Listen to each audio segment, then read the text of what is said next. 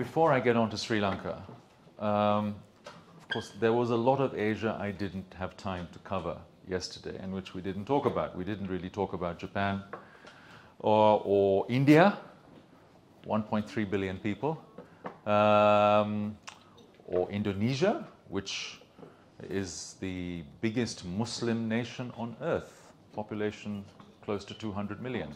So if any of you, before we start on Sri Lanka, if any of you have questions or thoughts on other parts of Asia we didn't really cover, but you're really interested in talking a little bit about, then now is the time. So any takers? Yes. I just have a question about Southeast Asia. Yes. And like it's like industrialization policies. Yeah. I mean, I've read in press mainly that Southeast Asia is like becoming more and more concurrential to China and Japan. Yeah. And South Africa. Is it true, or is it just like a catchphrase? No, it's very important. Often overlooked. Southeast Asia is basically 10 countries. I mean, I would call up the map I used yesterday. And there's an old Chinese word for those countries. It's Nanyang. Nanyang means the lands in between. In other words, the lands in between China and India. So Southeast Asia is that middle of the sandwich, with China and India as the outer two layers. 650 million people in those 10 countries, of which Indonesia accounts for almost 1/3. Singapore only 5.7 million. So you have several countries with substantial populations. They're very different from each other, those countries, culturally, historically, ethnically, religiously.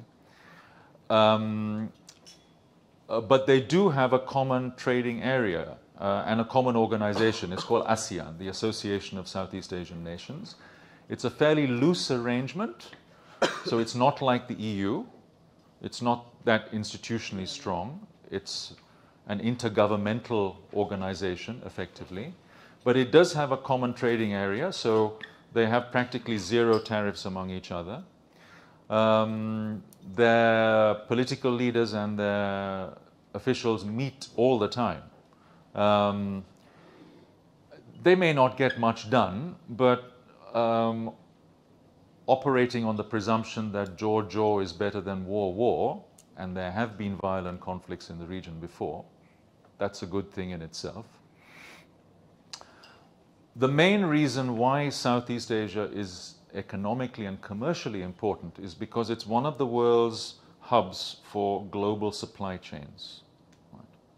So you have multinationals from the United States, from Europe, from Japan, and increasingly from other countries like China and India, who have substantial operations, usually with regional headquarters in Singapore. So that's one of Singapore's global city functions, being a headquarters, being a hub for headquarters operations of multinationals. But with production sites, particularly in areas like electronics and telecom equipment and so on, in Malaysia, Thailand for cars. Thailand is the Detroit of Asia for cars and trucks. Vietnam is the hottest new kid on the block in Southeast Asia, which attracting hundreds of billions of dollars of investment, particularly in electronics, from American, Japanese, Korean, and other multinationals. So you have some Southeast Asian countries which are very much part of these global supply chains that, of course, link them to China, to Japan, to South Korea, to Taiwan, on the services side, increasingly to India, and of course to global markets in the West. So the West still accounts for more than 50% of their final markets. Right? So that's the importance of Southeast Asia economically, and that's only going to grow. It's not going to stagnate or decline for several reasons. One of the reasons being, I mean, proximity to India and China is key, but also some of these countries are still relatively poor, like Vietnam, like Indonesia, like the Philippines. which means they also have big growth potential. So, you know, you're talking about countries with growth potential in that region of, say, 5 to 8%, you know, as opposed to 0 to 4%. That makes them very important. So, to sum up, they're important geopolitically and they're important economically, and the two are very much related. Perhaps a final question, if anyone's interested in any of the other countries in the region. Otherwise, I will move on swiftly to Sri Lanka. Right. Now, the reason why I'm talking about Sri Lanka today is, I mean, it's subjective. I am Sri Lankan, so obviously Sri Lanka is the most interesting country in the world to me. I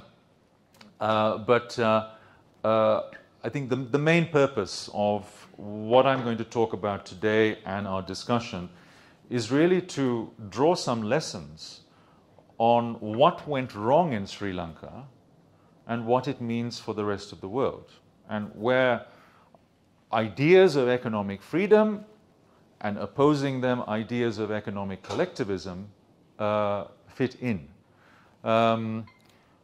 And first I'll say a little bit more about my own Sri Lankan connection.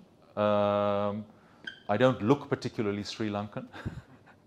That's because the other half of me is British. My accent is not a typical Sri Lankan accent.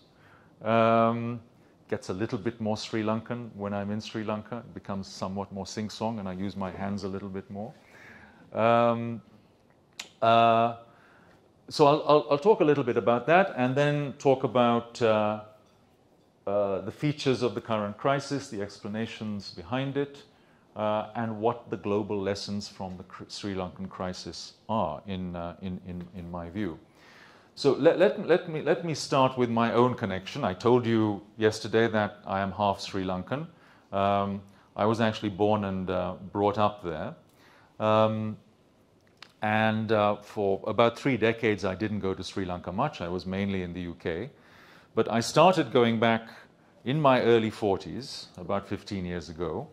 That was one reason for me to move to Singapore. So I could go to Sri Lanka several times a year. It's a 3.5-hour flight from Singapore. And I spent over 10 years traveling the length and the breadth of Sri Lanka. I got to know it much better than I did as a child because I was writing a book. So I spent the best part of a decade traveling and writing what came to be a travel memoir. So it's not a policy book, it's not an academic book. I made a sort of transition from sort of academic and policy wonk writing to something completely different. But it really got me to know the country a lot better over the course of that decade. Now, I know Israelis, after they finish the army, some of them go to Sri Lanka for surfing. In fact, I met, remind me of your name? Shahar. Shahar did that.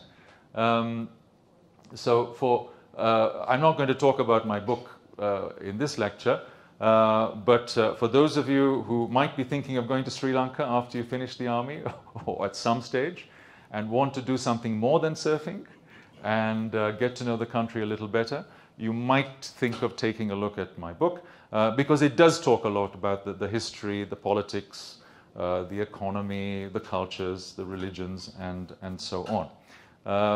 Just a few very quick slides. I think the book has a rather nice cover. That gives you a sense of the island. So it's teardrop shaped, just off the coast of South India. It's not that big. North to south is about 250 miles, whatever that is in kilometers. And it's about 150 miles east to west. 65,000 square kilometers, I think it is. I'm not sure if that's smaller or bigger than Israel. There's little me 50 years ago with my extended family. As you see, a lot of different, well, it's a black and white photo, but you get a sense of the different colors. That's me 30 years ago with my father and siblings and my grandmother. And that's me on the road, having not a tea break, but that's a coconut water break, somewhere, I think, in the eastern province of Sri Lanka with my driver. Anyway, enough of all that. One other point to mention, which I haven't done so far.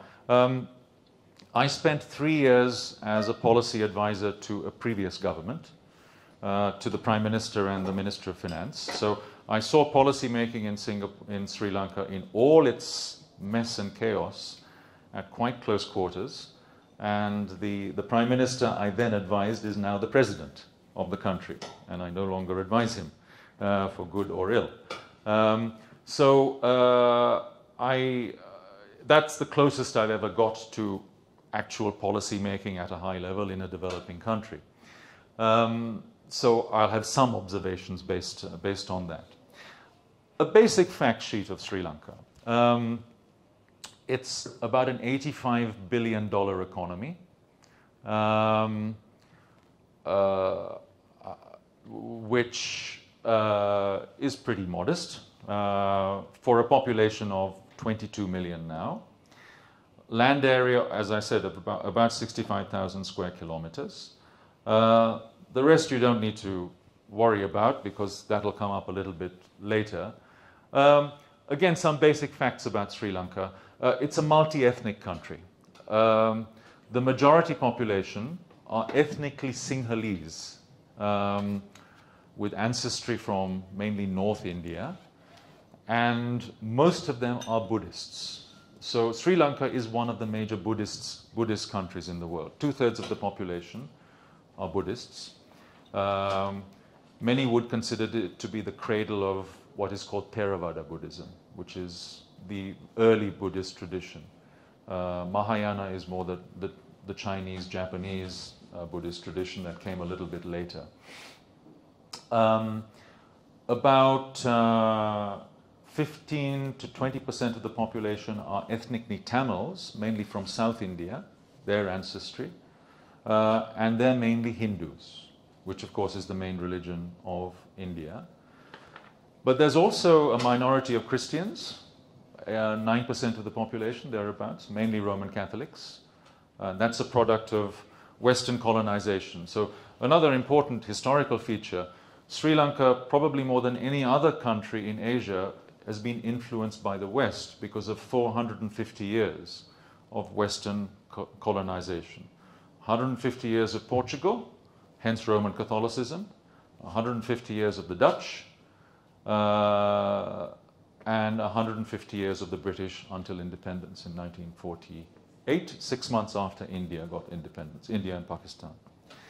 And then almost 10% of the population are Muslims, and I come from that community. The Muslims historically have been the traders in Sri Lanka, knitting the country together through trade, even before the Portuguese, the Dutch, and the British arrived. So much for basic facts and figures. Now,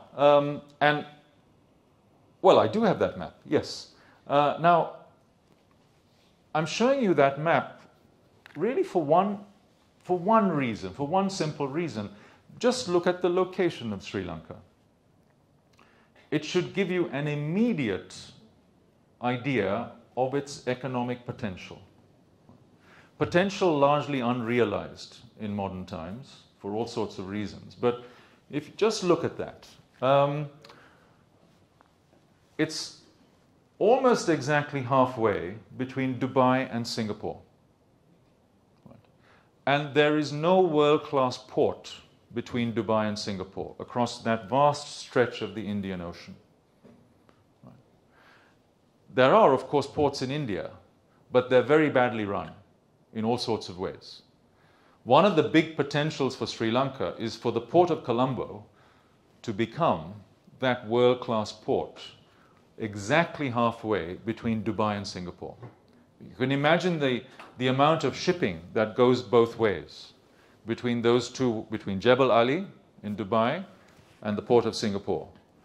So a big bulk of world trade that goes by sea goes along those routes and stops at those two ports. Right. and there are compelling economic reasons for a port in between, given the distance between the two.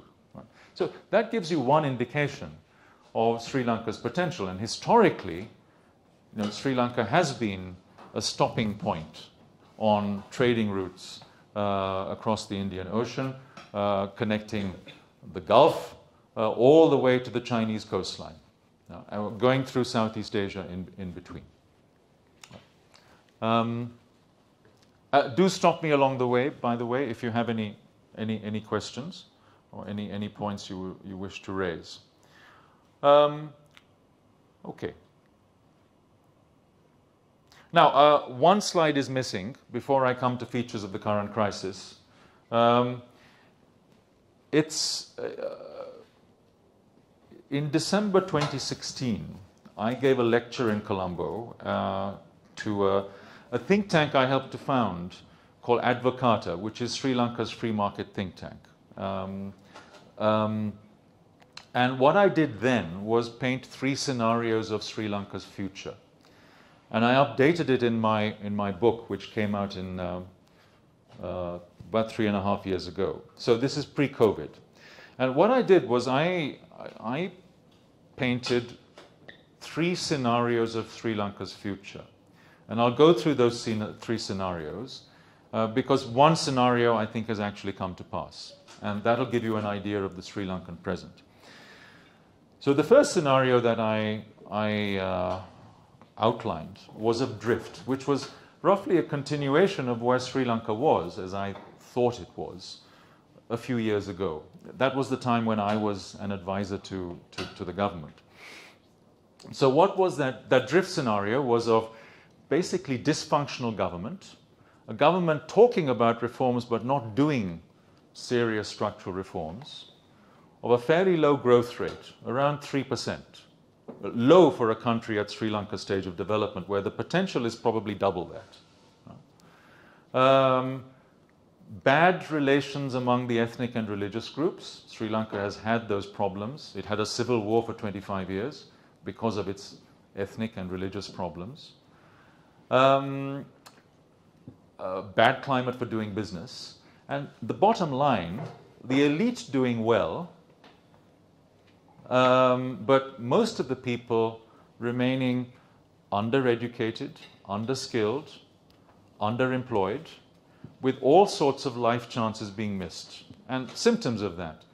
Sri Lankans send a lot of migrant workers to the Middle East. Those of you in Bahrain and the UAE will be used to lots of Sri Lankan migrant workers, including maids in houses, and waiters and cooks in hotels and restaurants and so on. Now, that's good, especially poor people and workers who have not had a good schooling, who don't have highfalutin professional qualifications, to go and get jobs elsewhere where they are better paid and they can send money back, build houses, set up businesses for their families. The problem is that they're doing that, of course, because of lack of opportunities in Sri Lanka. And I mean, I know several stories, including, the term for it is Aya, the maid I had when I was a child, who spent 10 years slaving away in Saudi and Kuwait, I think it was, whose daughter is now spending 10 years in Kuwait. In other words, not seeing their children grow up because of poverty at home. So that continues. Just as you have, if you go to Sri Lanka, you'll see it's actually almost 1 million three-wheelers, these three-wheel scooters. And you see these drivers just lounging, again, better than nothing. But they're underworked, they're underemployed, they're underpaid because of lack of productive opportunity, jobs, and jobs with upward mobility in Sri Lanka itself. So that drift scenario is very much about that continuing into the indefinite future, from one generation to the next, where life chances essentially are not grasped and are being missed. The second scenario I had was much more optimistic. It was of Sri Lanka taking off to realize the kind of potential that I showed you when I showed you that last map, of a Sri Lanka driven much more by a productive private sector, with much higher levels of imports and exports, with much higher levels of foreign investment, not coming just from Chinese state-owned companies, but from Indian companies and Western companies with productive private sector investment, of a Sri Lanka that would be integrated into the global supply chains I talked about with respect to Southeast Asia. India is 20 miles away. The most obvious thing is for Sri Lanka to link up with Indian supply chains in manufacturing and services, with services hubs like Bangalore and Hyderabad, with manufacturing hubs like Madras, Chennai, which is the capital of Tamil Nadu. It's a 45-minute flight away. And then link up with Southeast Asian supply chains, get companies like Samsung and Motorola and Apple and others to come in, have a BPO hub, and so on and so forth. We actually have a lot of really very promising IT graduates coming out of Sri Lankan institutes and universities. But there's a barrier. They don't get productive jobs. Often they emigrate to places like Canada and Australia rather than stay in Sri Lanka. So we're missing out on all of that. So the optimistic scenario is of that happening, private sector driven, foreign investment driven, global supply chains, a Colombo port that would be the hub between Dubai and Singapore. And if that were to happen, then the growth rate would go up to around that 5 to 6% mark, enough to raise living standards per capita and drag lots of people out of poverty into the lower middle class, and reverse the kind of situation I mentioned with the previous scenario. But of course, none of that would happen automatically. It would require some really significant policy reforms to unleash those animal spirits in the private sector. The domestic business climate is incredibly complicated. My father was in the hotel business.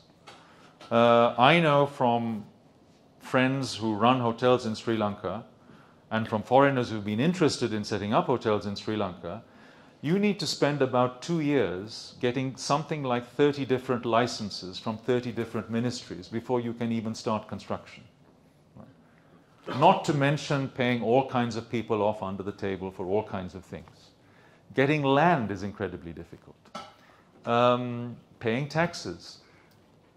Firing someone can take you up to 2 years to go through labor tribunals, even if the case is obvious, even if someone has literally been sleeping on the job. Tariffs are high. The average tariff, once you include all the little extras, is close to 30%. And so on and so forth. So big reforms are needed, so far not accomplished, to realize that takeoff scenario. And that takeoff scenario is also important for domestic peace, because with a higher growth rate, it means, of course, the cake is bigger, which means that the different communities can share more, from genuine wealth creation, which would help with our domestic religious and ethnic problems. Those problems have got worse because the cake has not grown much, so you've had more quarreling over shares or slices of the cake, if you like. And one of the big sparks of ethno-religious hatred in Sri Lanka has been lack of economic opportunity. So Sinhalese Buddhists blame the minorities because the minorities are actually more productive and they get persecuted. Right? The minorities then sometimes resort to extremism, which is one of the causes of the conflict with the Tamil Tigers, which we had in Sri Lanka, which led to a civil war that lasted 25 years, and so on. But I did say with that scenario that it was unlikely to happen because of politics. Because politically it was going to be very difficult to turn that situation around. My third scenario for Sri Lanka, I will just read out a paragraph from my book. And I was writing this, as I said, about a year before COVID.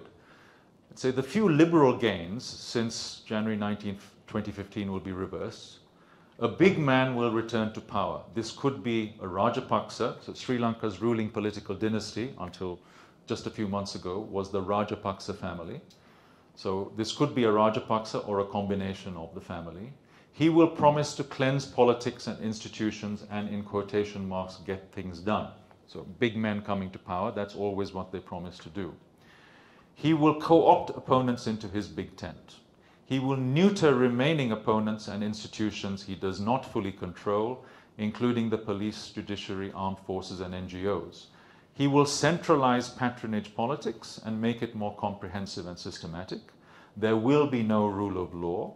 Sri Lanka will slide back to illiberal democracy, becoming again a tropical analog to Vladimir Putin's Russia. The economy will be state-led again. The public sector will expand, crowding out the productive parts of the private sector. Trade will shrink further, and non-Chinese foreign investment will stay away. The new big man will pander to the worst instincts of Sinhala Buddhists, that's the majority of the population. He will spur extremist groups, targeting the minorities. Ethnic tensions will be kept on the boil. Muslims in particular will be at risk. They and other minorities will retreat further into their shells. More than ever, Sri Lanka's ethnic communities will live in separate solitudes. Sri Lanka will distance itself again from India and the West and will become ever more dependent on Chinese projects and loans. The Chinese state and its proxies will buy up its political and business elites, and Sri Lanka will be a Chinese tributary state. So those were my three scenarios, and that's my segue to the state of Sri Lanka today. So to give you a political update, in November 2019, Mr. Gotabaya Rajapaksa, who is the brother of Sri Lanka's former president Mahinda Rajapaksa, won the presidential election with a thumping majority. And the president is all-powerful in Sri Lanka's constitution. So he monopolized power. Then in the following parliamentary election, his party, run by his family, won close to a two-thirds majority. So he appointed his brother prime minister, his brother being the former president, as you see, all in the family. And there were three other brothers, plus a son, who were appointed to senior cabinet positions. So the family had 4 members of the cabinet controlling most of the budget, in addition to having the president, the head of state. They passed through an amendment to the constitution which removed checks and balances. It basically allowed them to appoint judges, senior policemen, army commanders, and so on. And so Sri Lanka once again became a one-family operation. And that relapse scenario I portrayed, as I thought would happen eventually, came to pass. So Sri Lanka again became an illiberal democracy with patronage politics, institutions degraded, effectively taken over by one family, an increase in corruption and nepotism, obviously. And they brought back the ideas of economic collectivism they ran the country with for a decade, between 2005 and 2015. So, and they also played the race card and the ethnic card, because their vote bank is very much with the ethnic religious majority, Sinhalese Buddhists, and so minorities were targeted. Because of human rights violations during the Civil War, when they were in charge, relations with the West were very bad, so they got worse again. And that plays up every so often in the UN Human Rights Council. China, of course, doesn't ask unpleasant questions about human rights. Relations with India have long been quite testy, so China again became the best friend, and Sri Lanka remained dependent on Chinese loans and projects as part of the Belt and Road Initiative I talked about earlier. So hence relapse. Now let me come to features of the current crisis. And I'm going to show you lots of slides, go through them quickly, but also try and give you a flavor of what an economic crisis is really like. I mean, I spent 2 months traveling around Sri Lanka between April and June while this crisis was unraveling. Now, of course, you had a serious economic crisis in Israel going back to, was it the first half of the 1980s? So in your family histories, of course, you know what hyperinflation is like, what it's like for people to lose their jobs, what it's like to work for an unproductive state-owned company. You've not experienced that yourselves directly, you're too young for that, but it's certainly in the family memory, I would guess. In Sri Lanka, it's being played out live as we speak. So let me give you a flavor of that before I come to the explanations behind it. So this crisis in Sri Lanka, which had been brewing for a long time and which was predicted by domestic as well as international experts, the government completely ignored that and was blind to reality. It exploded in March this year. Now, the trigger for it, it would have happened anyway, but probably accelerated by the Russia-Ukraine war, which of course sent the price of oil skyrocketing. Right? And Sri Lanka has to import all its oil. Now, in March, the currency had to be devalued. And if you look at this chart here, in the space of a few weeks, the currency lost almost half its value. The dollar rate went from something like 200 rupees to the dollar to 350 rupees to the dollar, which is where it's at now. Now, for exporters, a good thing in the short term. So our garments exporters got a big boost because they had a better selling price abroad. But Sri Lanka has to import a lot. So its import prices skyrocketed, including the price of fuel. And what that brings in its wake, of course, is much more inflation. So that, among other things, that stoked inflation. So a big devaluation in March. With that, and this is the chart on the, I always get my lefts and my rights confused, on my right,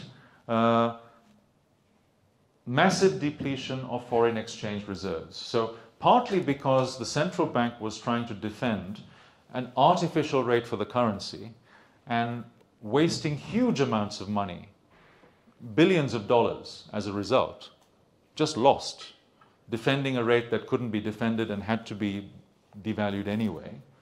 It got to the stage where there was hardly any foreign currency, especially dollars, left in the central bank. The country literally ran out of dollars. Right? And in May, Sri Lanka had to default on 1 or 2 repayments on foreign loans. Right? So you had the first Asian default in 20 years, the first Sri Lankan default ever. Sri Lanka basically saying, we can't afford to pay our foreign debts.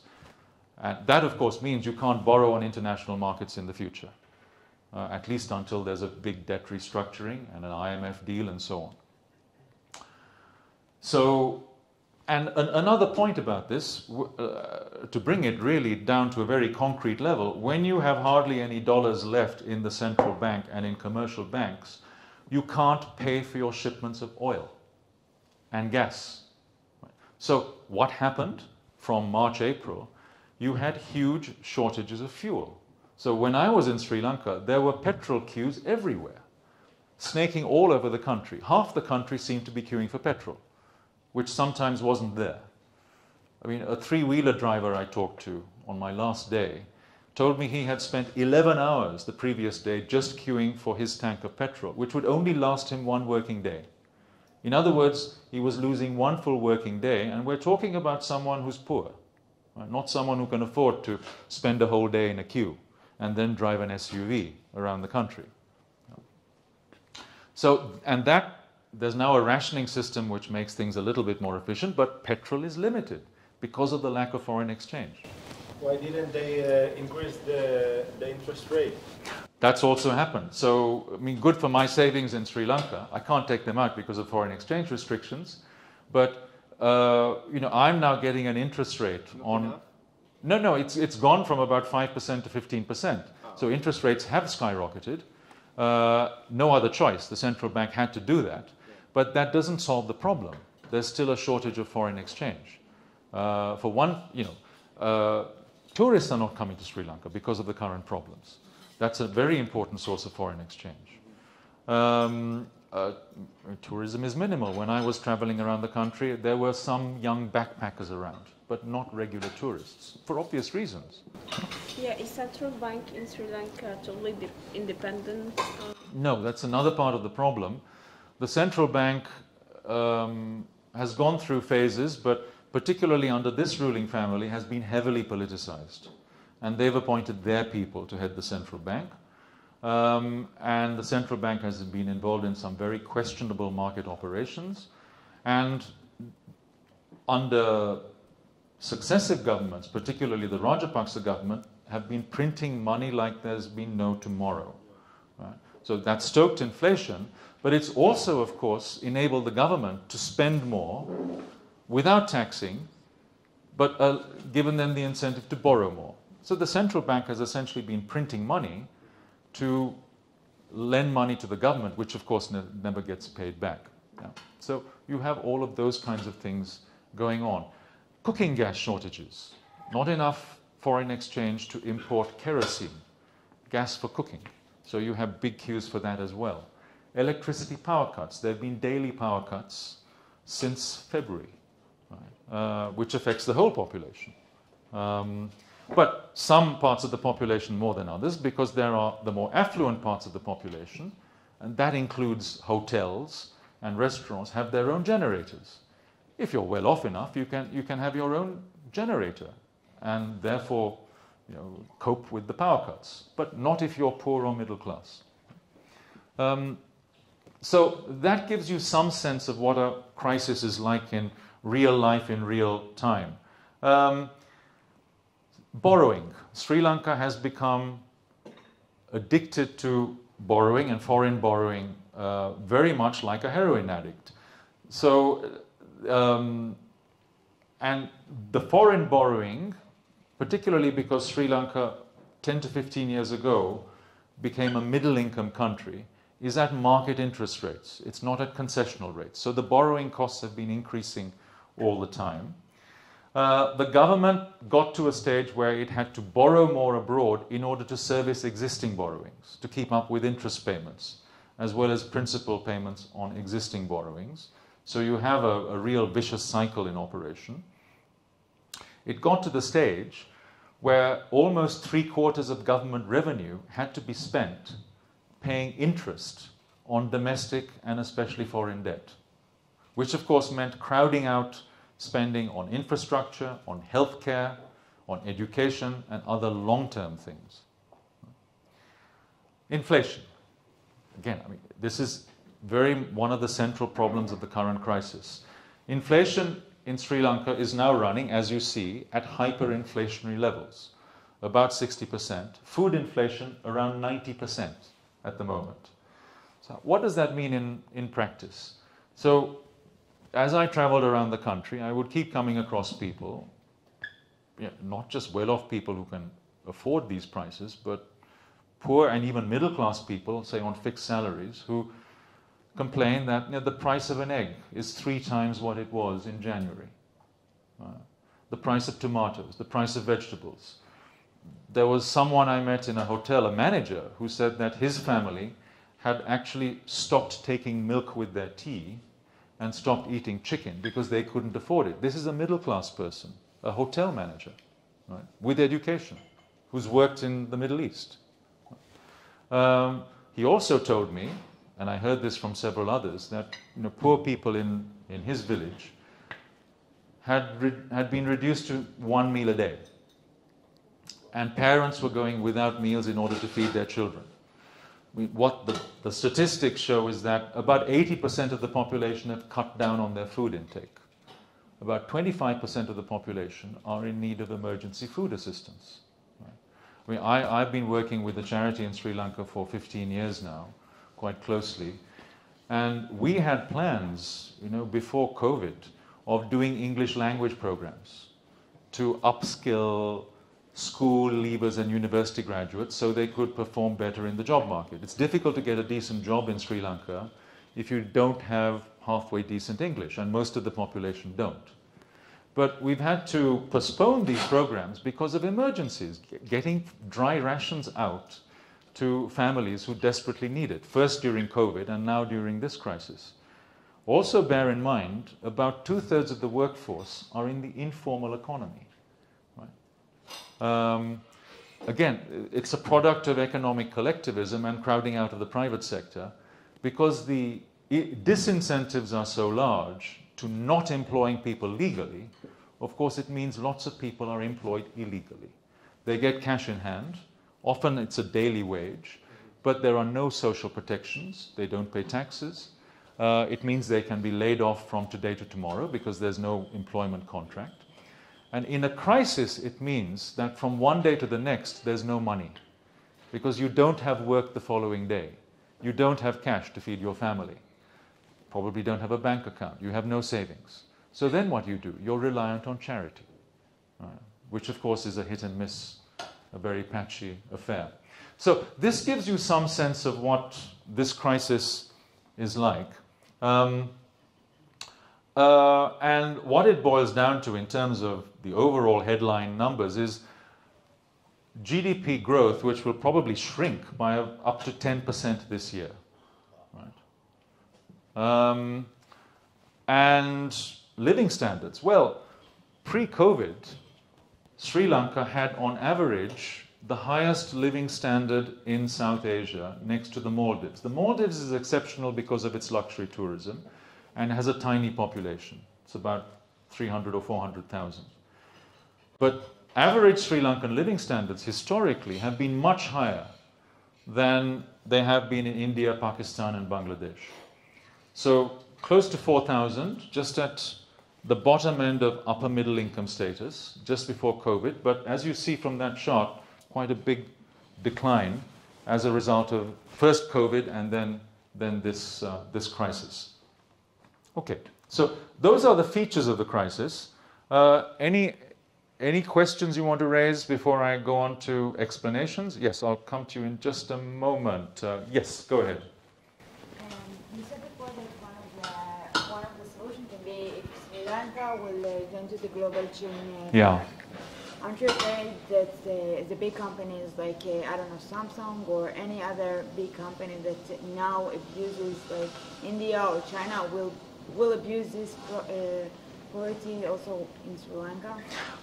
What do you mean by abuse? Meaning like a really low salary. Okay, if we look at the record of multinational investment around the world, and I'm thinking particularly in Asia, I think it's overwhelmingly a positive record. So if you look at multinationals going to China, example, Apple, usually through Foxconn, which is a Taiwanese company, building big manufacturing plants, somewhere near Shanghai or Guangzhou or wherever. Or say it could be American Express having much of its back office operation in Hyderabad or Bangalore in India. No.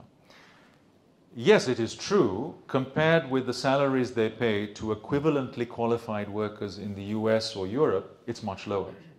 But what the crucial difference is that these are, and all the data show this, on average, the salaries that multinationals pay in developing countries are quite a bit higher than the average in those countries, which is what counts. So inevitably, of course, you have people looking for jobs in these companies because they pay better, the conditions are generally better, and usually there's a path of upward mobility, like training programs, and maybe even getting to go and work for these companies abroad and earning even better and sending money back to their families. So there's a higher base compared with the domestic base, and, if you like, a ladder of upskilling, mobility, and life chances with it. Now, I'm not saying that's true of every multinational in every country around the world. Of course, there are plenty of examples of abuses. Those abuses tend to be more in countries that are resource enclaves, where multinationals go for natural resources, where you have corrupt governments, you have corrupt deals between the government and the multinational, and the local workers get abused. Example, copper mining in the Congo. Right? But you have relatively few of those examples with at least world-class multinationals in China and India and elsewhere. So, and all the evidence shows that that kind of investment, whether it's be to serve the domestic market, particularly if it's a large one like India or Indonesia or China, but even more so if it's a kind of export platform where you're making, say, something that fits into a global supply chain that will end up mainly in Western markets, it's very much part of that East Asian miracle I talked about earlier.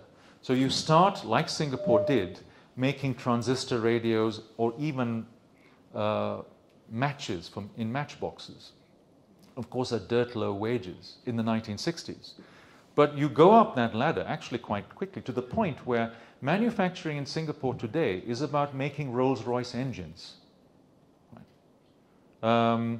It's about all kinds of very advanced stuff where you're paying workers who are skilled, who are qualified, and with a big percentage of university graduates or polytechnic graduates, top dollar as it were. And these are people who are in the middle or upper middle class. So it's that ladder of development. And for Sri Lanka, to me, getting on that ladder means attracting that kind of multinational investment in bits and pieces of manufacturing, but mainly in services, in IT-related areas, for example, in ports and logistics. How servicing a port involves lots of different complex ancillary services. So that's the promise, that's the potential. To do that, of course, requires difficult reforms and getting the politics right, which is the most difficult part. Yeah. So that's how I would approach your question. Yes? The Buddhism religion known as spiritual and maybe even uncompetitive religion. Yeah. So do you think it harms the local economy? It's a very good cultural question. I mean, it's a question close to my heart because the nearest thing I have to a religion is Buddhism. I mean, I'm not a card-carrying Buddhist, but it's partly that Sri Lankan influence. Having grown up in a majority Buddhist culture, Buddhism is very important to me.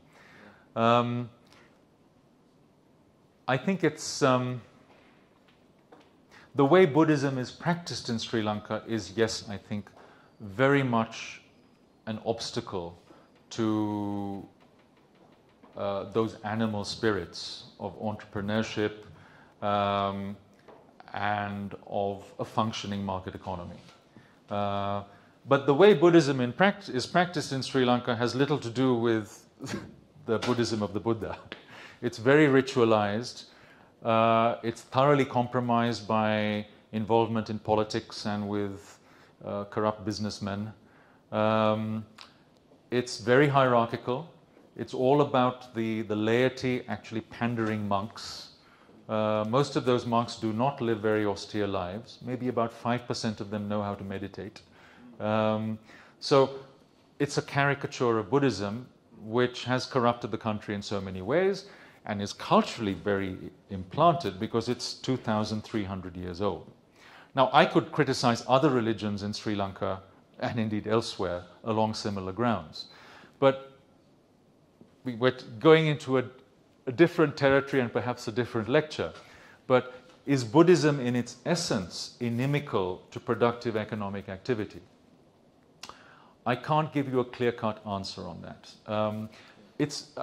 I would probably maybe give you a simpler answer if I were talking about Judaism or certain types of Christianity, particularly of the evangelical variety. Why are there so many productive Mormons around in the world, in the business world? Why are there so many productive Jews around? There are cultural explanations about that which I think are persuasive. You don't find that many really successful Buddhist entrepreneurs around in the world. You do among some Hindus. But that takes us into different territory, and I haven't resolved the answer to that question in my own mind, so I can't give you a confident answer to your question. But bear one thing in mind: Buddhism, in its origins, is a religion of towns. When Buddhism arose in India 2,500 years ago, it was a reaction to very conservative hierarchical Hinduism in the villages and the countryside. It was townspeople, including merchants, who were attracted to Buddhism. Right? So, yeah. Yes? You mentioned that very recently there was a rise in the government spending in Sri Lanka. Yeah. So this obviously led to crowding out of Yeah. private sector investment. Yeah. I wonder, how do you see the future of private sector in Sri Lanka, particularly given that the central bank is not that much independent? Yeah. So, I mean, if I were looking at a menu of reforms that needs to be done, first and foremost, the macroeconomy needs to be stabilized. We need to get inflation under control. We need to have serious debt restructuring. So that requires a deal with the International Monetary Fund. Pretty complex negotiations with the Indians, the Chinese, and the Japanese, because we owe a lot of money to their governments. So we need to get them to agree to debt haircuts. Complex negotiations with a whole array of bondholders who hold about, it's about $12 billion of Sri Lanka's $35+ billion of foreign debt. They're mainly based in the US, so these are the black rocks of this world. That's going to be very complicated. So you need to get all of that done. The government needs to finally get a hold of its finances. So you need a more rational tax system. Not that many Sri Lankans pay taxes. Taxes are less than 10% of GDP. You have huge spending entitlements, so there's been historically a big mismatch between spending and revenue, hence the borrowing. The public sector employs anywhere between 1.6 and 2 million people in Sri Lanka out of a workforce of 8 million. So that's a quarter of the workforce work for the government in one way or other. Right? The public sector workforce was doubled from about 800,000 to 1.6 million during the period of the Rajapaksas, in the space of about 10 to 15 years. So what that means are lots of people who are effectively doing non-jobs and putting obstacles in the way to the private sector while getting salaries and pensions. And it's salaries and pensions that account for a bulk of government spending that isn't accounted for by interest payments on foreign borrowing. Right? That includes paying an army that hasn't downsized since the end of the Civil War. We have 200,000 people in the army. We have 100,000 people in the police force. So everywhere where you go in Sri Lanka, you see lots of people, particularly in the public sector, just idling, doing nothing, but they're on the payroll. So all of these things need to happen.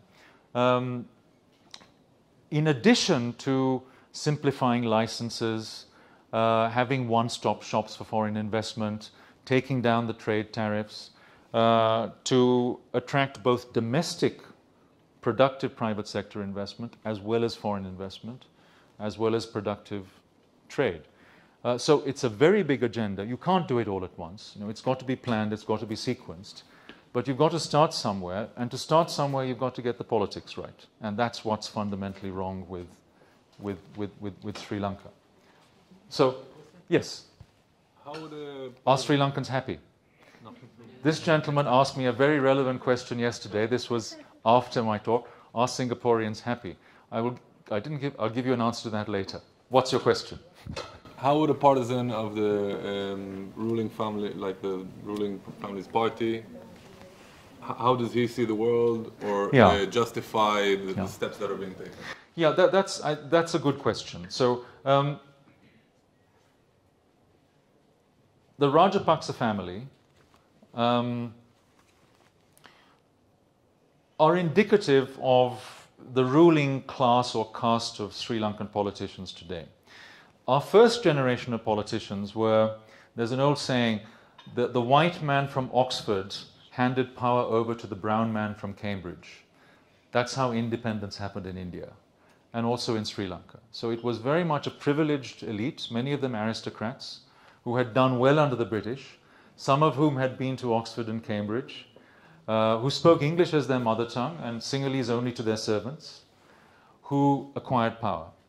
And that had problems in itself. But 3 or 4 decades later, you have a Rajapaksa type who has power. So this is basically someone, a big man. Sri Lankan politics is all about big men who have their thugs, who have their vote banks, who have their networks of patronage, who get jobs for people who are dependent on them, starting with members of their family. They come from the Sinhalese heartland. Sinhalese is their mother tongue. English they speak as a second language, often not very well. They're less educated. They're more thuggish. They're more corrupt. They see the world through a much more parochial lens. So they're not very connected with the world. I mean, of course, they go on shopping trips to Dubai and Singapore and elsewhere. They launder their money abroad. This is off the record, but Sultan, if you ever visit the Marriott in Dubai, the Marriott in Dubai is owned by the Rajapaksa family. I mean, through proxies. Yeah. So there is actually an informal trail you can do in Dubai where you can visit properties owned by the Rajapaksa family. Yeah. So, so you have that kind of thing going on. They play the race card and the ethnic part to divide and rule locally. They understand doing deals and fixing problems by, okay, you have a problem, come to me, I'll fix it, because I'll call someone. They don't understand rules. That's not in their mindset. Rules applying to everybody is not something they understand. But you have a problem, you come to me, maybe you do me a favor, and I'll get what you want done, whether it's a project or something else. So it's that kind of mentality which translates into politics. Yeah. I just have a question about when we were looking at the data. I mean, it seems like Sri Lanka isn't the first country to fall in this trap. Yeah. So, like, why hasn't anyone, like, prevented all this before it happened? Well, I mean, it's been tried in Sri Lanka on several occasions. I'm coming to a bit of historical context. So, let me answer your question by just going through those bullet points. Yeah. Okay. So that's a very nice segue to explanations of the crisis. Now, this crisis didn't happen by accident. It was man or person made. How did it happen? And what are the lessons for the rest of the world is what I want to get through. But to start on that road of explanation, let me give you some post-independence context. And that's a roundabout way of answering your question. So, I mean, I would divide Sri Lanka's economic record into these 3 phases. At independence itself, and this is how far countries can fall, around 1950, Ceylon, as it was then called, so Ceylon is the old name for Sri Lanka, that was the British name for it, was the 2nd wealthiest country in Asia after Japan. So in terms of living standards, the 2nd wealthiest country in Asia. Right? Far wealthier than South Korea, for example, or Taiwan. Why? Because of its plantation crops, exports of tea, rubber, and coconut in particular. 1956 was the crucial turning point because a new government, instead of deciding to go down the East Asian miracle route, which I talked about yesterday, decided to go down the Indian route. Because India at the time was very much in the enthralled to Fabian socialism. So the government, the new prime minister who came to power in 1956, first he played a language card, saying Sinhalese was going to be the only official language at the expense of English and Tamil. Right? So he incited a lot of ethnic problems as a result. He nationalized bus companies and other things. He increased trade protection.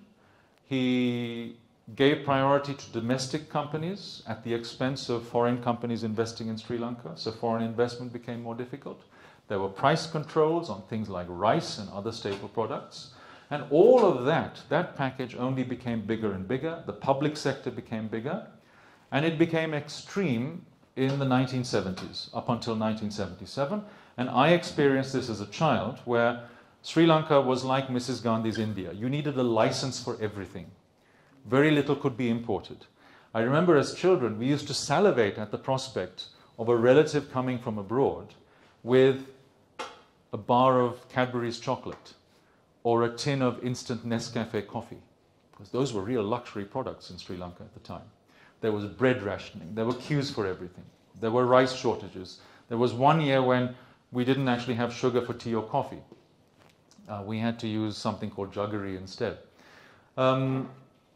So all of that happened. The economy crashed by 1975, 1976. There was an election, a new government which liberalized. So Sri Lanka was the first to liberalize in South Asia, before India, almost 15 years before India. There was a big liberalization program in the late 70s and early 80s. A lot of the right things were done. The garments industry took off. So Sri Lanka's leading export sector now is not tea, it's garments.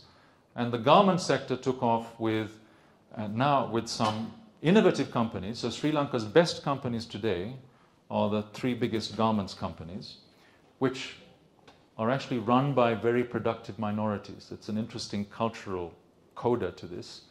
But that's a result very much of liberalization. But during that period, 1977 to 2005, it was stop-go. Sometimes on, sometimes off. The government didn't stop spending, so there were balance of payments problems, there were fiscal deficit problems, the currency kept depreciating, there was inflation.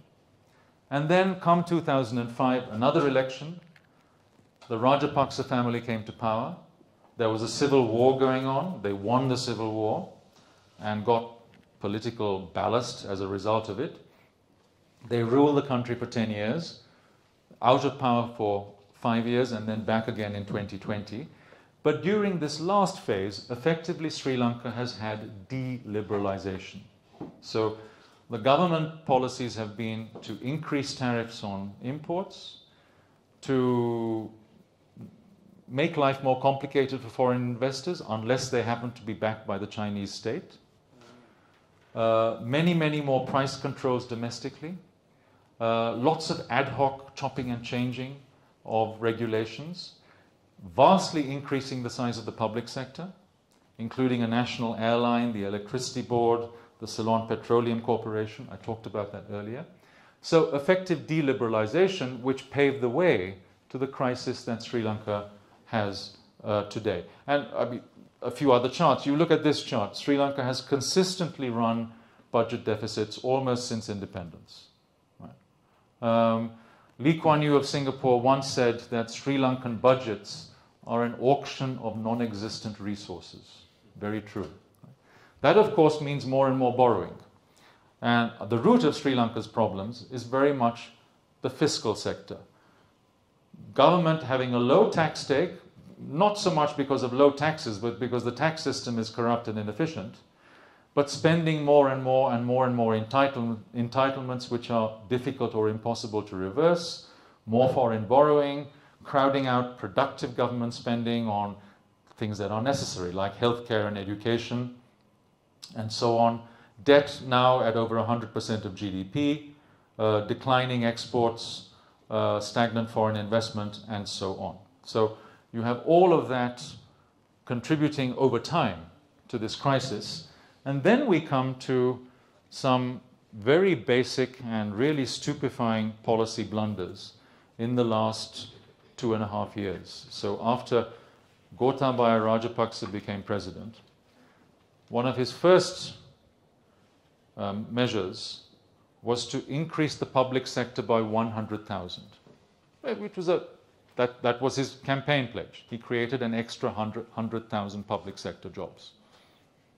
That, of course, meant increasing long-term public spending on salaries and pensions. His first budget cut taxes radically. That benefited the rich.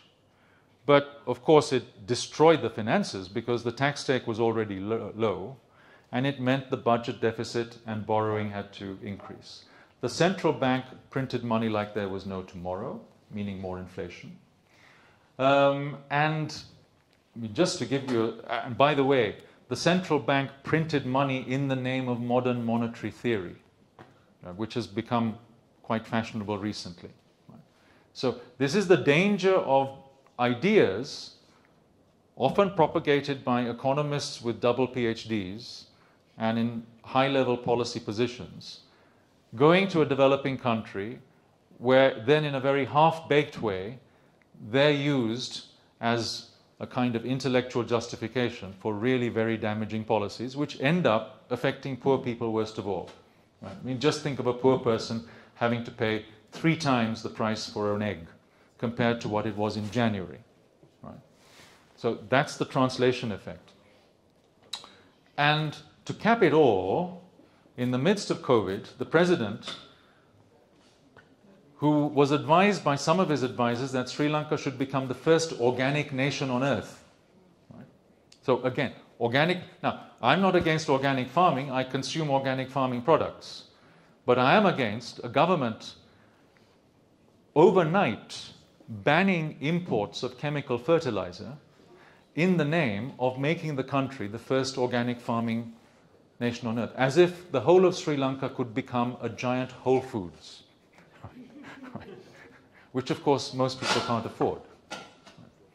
What happened? Quite predictably, within no time, the tea harvest declined by 1/3 because there was no fertilizer for the tea bushes. Paddy farmers, so we're talking about poor farmers with small plots of land, didn't have fertilizer for their paddy crop. So they didn't have income for food. And so on. And that's still playing out today because now there's a shortage of foreign exchange to pay for the import of fertilizers. So you have all of this happening, but as a double whammy, of course, all of this happening at the same time as a COVID crisis, meaning no tourists and business travelers. Right? And then, of course, the Russia-Ukraine war, meaning skyrocketing fuel prices in particular. So these external changes, these external negative changes, at the same time, of course, it became impossible for Sri Lanka to borrow abroad because interest rates started going up. Some explanations about how this crisis happened. Any further questions or thoughts on what I've gone through so far? Yes, go ahead. It's quite a personal question. But yeah.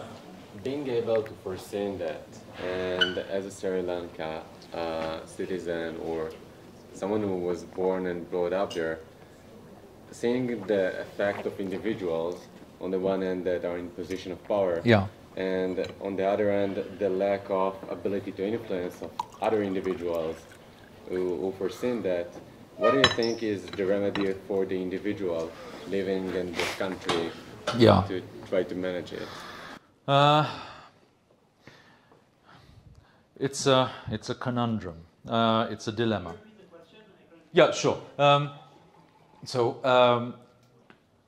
Why don't you repeat your question? Just speak a little bit louder, please. It seems like, on the one hand, individuals in the position of power in developing countries or even in developed countries where they can lead economic policies that lead to major negative consequences, and on the other hand, individuals that aren't in the position to influence these policies are there to foresee that but not being able to influence that. So as the individuals that doesn't have power in that scenarios, what is the remedy for that individual in the sense to impact in some sense what is going on, and also in his personal life how to manage that? So I mean, it's a very valid question. Let me give you a sense of how individuals in that position are reacting, and they are reacting in different ways. Particularly on this last trip, in addition to seeing lots more beggars on the street, more than I've seen since the 1970s, a lot of people kept coming up to me, because I look more white than brown, can you get me a job in Singapore, in Dubai, in the UK, in the US, or elsewhere? A lot of people are looking to leave. Poor people to do blue-collar manual jobs, which is of long standing, but also increasing numbers of professionals. Now, Sri Lanka has had a professional brain drain since the 1950s. That's also not new. And because of the policies I've talked about. But it's accelerating now in this crisis. It's one of the saddest things to observe during this crisis because of its severity, that you have more and more professionals, including graduates, unless they come from really rich families, because then they've got their own businesses and that's okay. But otherwise, aspiring people who see no hope in Sri Lanka are of course looking to go to the UK, to Australia, to Canada, particularly to Australia and Canada because they have more liberal immigration policies, which favor those with qualifications and with relevant work experience. So these are people who will get green cards or the equivalent in places like Australia and Canada, where there are already significant Sri Lankan communities, so they can link on to relatives and others who are already there. So that's happening. In other words, an accelerated brain drain. That's one very obvious and rational way of responding to what's happening. For those who are committed to staying, for whatever reason, it could be elderly relatives, it could be because they really want to do something to turn Sri Lanka around and to try and bring about a better Sri Lanka for themselves and others. I think very few say, no, I want to go into politics to make a difference, because the perception, and it's a valid perception, is that this political system is monopolized by insiders who've been there for decades, who come from political dynasties, who ensure that it's their sons and daughters, and mainly their sons, who carry their mantle, who monopolize those patronage networks, who've still got a stranglehold on the system. All the parties are compromised, so what's the point? I'm just going to bang my head against a brick wall. The whole system is rigged against me. So very few of those decent types try and make it in politics. You find, I come across the think tank I helped to set up, it's called Advocata, has some of these young, aspiring 20, 30-something professionals. Some of whom are committed to staying in Sri Lanka. One of whom, and I have great hopes for him, who's the CEO of this think tank, comes from the other side of the tracks. So he doesn't come from a privileged background. He's actually made it into the Colombo elite. Even though Sinhala is his mother tongue, he comes from a poor family. Until 5 years ago, I first met him 5 or 6 years ago, his English was broken. Now it's very good. Right? I would like to see people like him break into the political system. But that requires probably some kind of change in the constitution and in the electoral system. So you rely less on money politics to get elected in the first place. Right? The problem is, to get elected in the first place, you need to do all kinds of favors to compromise business people. So you have a problem in the political system, and without that institutional change, you're probably not going to get serious economic change or policy change. So institutions here are really, really crucial. Or what can you do? Like some really good friends of mine, including the couple who run the charity I work with, they're not trying to change politics, they're not political. They try and ameliorate or improve the lives of, let's say, the bottom 20, 30% of Sri Lankans by doing things directly. That's humanitarian charity work. I know of maybe a minority of business people who run very successful businesses, but at the same time are sort of genuine stakeholder capitalists. Not the type of stakeholder capitalism that Josh talked about earlier, but who do their own thing and whose businesses themselves provide much better livelihoods and life chances for ordinary Sri Lankans than other businesses. They tend to be the businesses that are connected to the outside world through trade and investment, more so than the domestic businesses that tend to rely more on political connections to get deals done and keep the competition out. Right? So that's, if you like, a range of responses. But unfortunately, what we're not seeing, probably won't see, is individuals making a difference to the political system, making a difference to the institutions, that would then lead to the right long-term policies that would turn the country round. Yes? You mentioned monetary solutions that came from outside of Sri Lanka, inside by proclaimed experts, and they turned out to be more damaging than doing good. Yeah. And I wanted to ask if you can elaborate on these steps, what exactly happened, what went wrong about them, what was not fitting. Well, several things. Firstly, the exchange rate. Every country needs a realistic, in other words, market-based exchange rate for transactions, both for short-term trade, capital movements, and so on. Right. The problem with Sri Lanka and many other countries besides is that policymakers, senior decision makers, get addicted to artificial exchange rates. In Sri Lanka's case, they tend to be overvalued. Right? And then the central bank, usually with government backing, spends a lot of foreign reserves to defend that exchange rate against speculators, both domestic and foreign. But there comes a time when you run out of reserves, or almost, and you just have to let the exchange rate float. And when it floats, it just drops, as happened in Sri Lanka in March, and you have huge disruption. Far better to actually have a managed pathway to a floating exchange rate determined by the market, but do it in a sequence of steps so you don't have something disorderly and chaotic happening. Or, in the case of some countries that have a chronic record of not being able to manage their exchange rate well, to just fix it to an exchange rate, a currency that has confidence in the world, like the US dollar. So that's the rationale for something called a currency board, which Hong Kong has, which Argentina has. There's a little debate in Sri Lanka about whether we should have a currency board, dollar-backed perhaps, which would provide that external discipline. So there's an exchange rate issue. There's a money printing issue.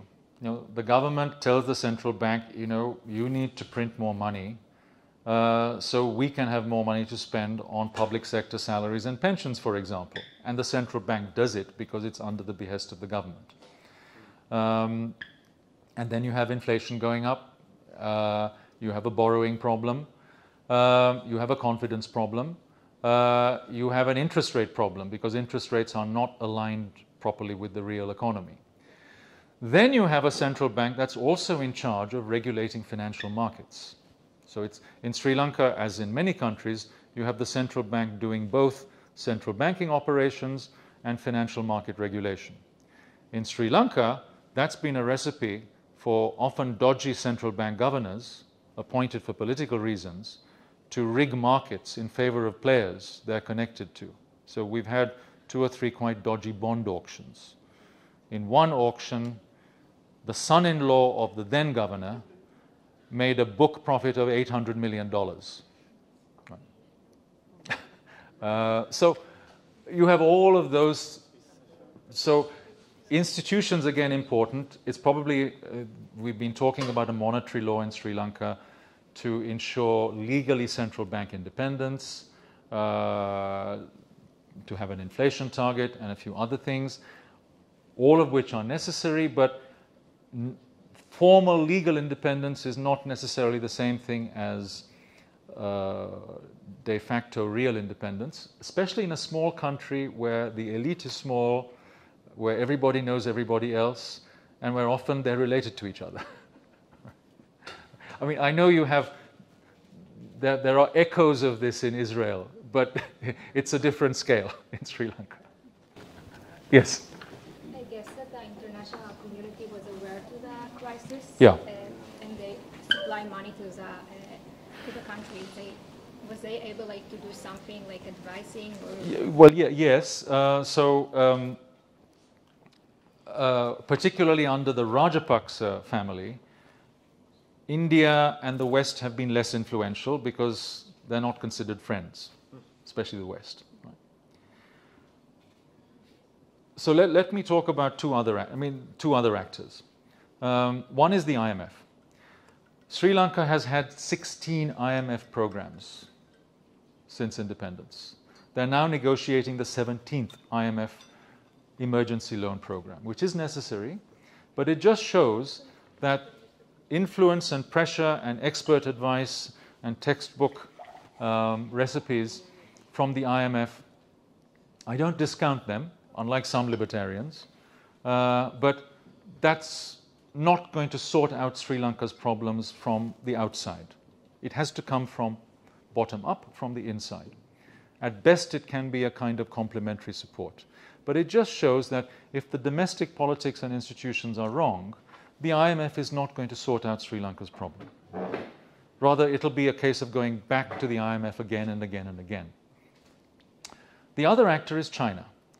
And China has played, I think, in my view, on balance, a negative role in Sri Lanka.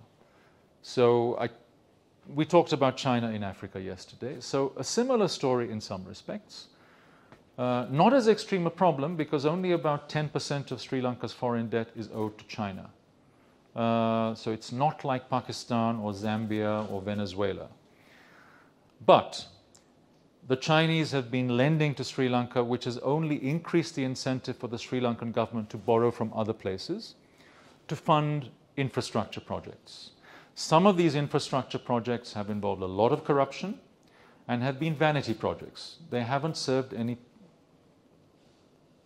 halfway obvious commercial purpose. I talked about the airport and the convention center in the port of Hambantota.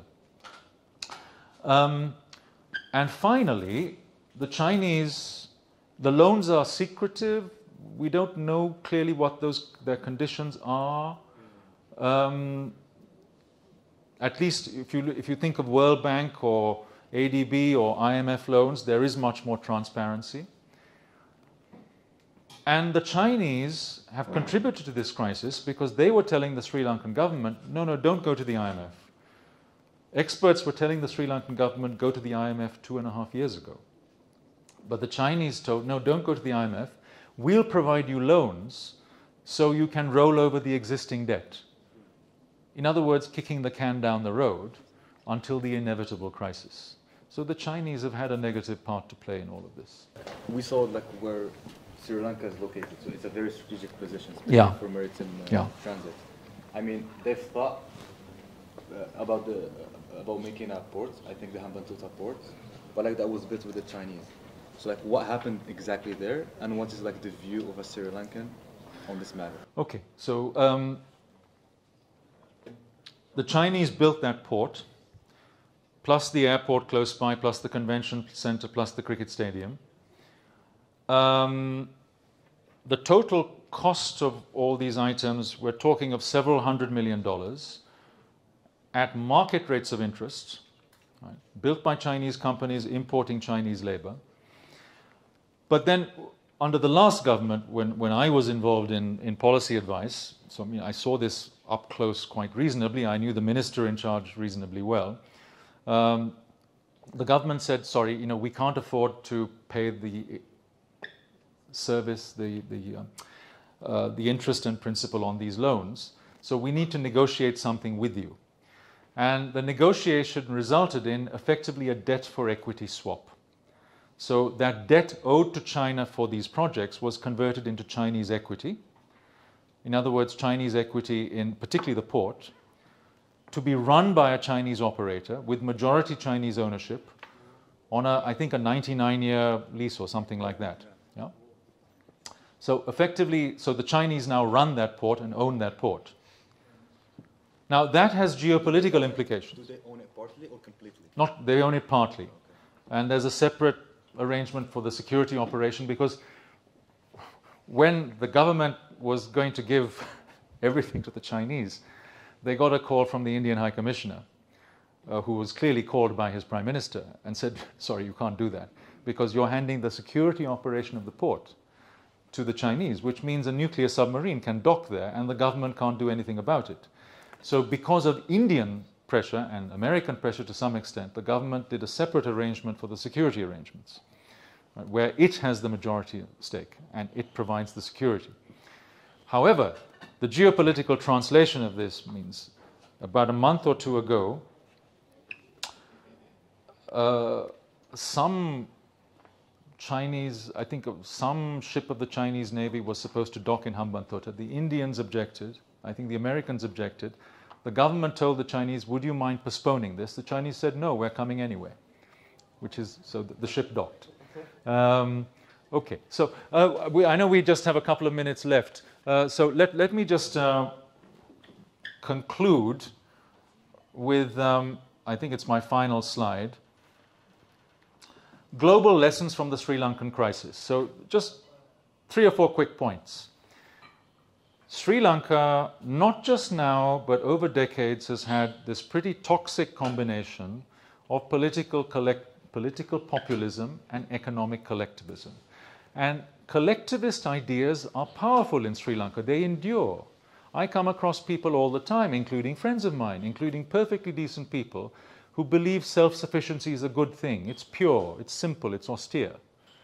But who don't realize that translates into a crony capitalist monopolizing the market, say, for babies' nappies, or tires, or concrete, jacketing up the price, which of course affects the poor most of all.